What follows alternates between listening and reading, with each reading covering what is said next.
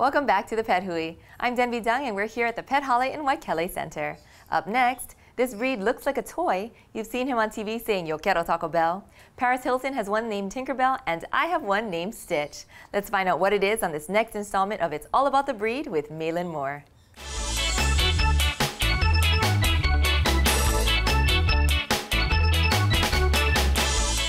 And it's all about the Chihuahua.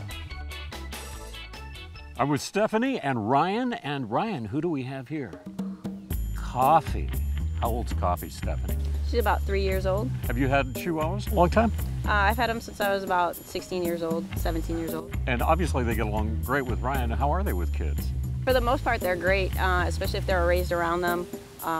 They tend to do really well. Also, too, if you work with the children so they handle them appropriately. Usually when you run into problems, it's because they're not used to being around children and they tend to move pretty fast. So. And now here are some more facts about the Chihuahua. Chihuahuas are named for a state in Mexico where they are believed to have originated perhaps as long ago as 300 BC, and they are the smallest breed of dog. It has been a popular breed in the United States since the late 19th century.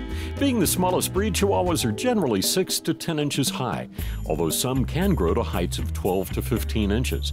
They usually weigh no more than 6 pounds, with the preferred weight being from 2 to 4 pounds. There are basically two types, the apple or deerhead Chihuahua, one having a short nose and rounded head similar to an apple, the other having longer noses and elongated heads like a deer. They come in two coats, the long coat and the smooth coat or short hair. Neither coat requires very much maintenance, and they come in a number of colors and patterns. Stephanie, how are they in the house? They tend to be really good as long as they've been housebroken, but with such a small dog, if you have them in a large house and they haven't been housebroken yet, they're going to want to tend to go to the furthest point, and so then you'll have more accidents inside than outside. Once they're trained, though, they usually are really well behaved. If you have a yard or an area outside your house, can you leave them unsupervised? Highly wouldn't recommend it because they are escape artists, and then also you have to worry about predators such as birds that can come down and actually snatch them. So in places where there are big birds like Yes. hawks or eagles. Correct. Are they good by themselves, or do they like to have company? They like to have company. They're very much usually people dogs. You hear of some dog breeds that are more into other dogs. They like to hang out with other dogs. Chihuahuas tend to be more of a people dog. As with other breeds, the temperament of its owner can determine the temperament of the dog. Ill-tempered Chihuahuas can easily be provoked and are not good in homes with children. Chihuahuas generally do not get along very well with other breeds, and if they are with other dogs, they prefer other Chihuahuas. They love their dens and are known for burrowing into piles of laundry, pillows, and bed linens. They will learn tricks and a vocabulary of commands, but they won't fetch. It's often said that if you throw a ball for a Chihuahua to fetch, they'll just look at you thinking, "You threw the ball, you go get it." Do they bark very much? They can be barkers. I had one dog that didn't learn to bark until he was 2 years old. Depends on the situation, but they're very protective, so they will bark to let you know that something's not right. But they bite too.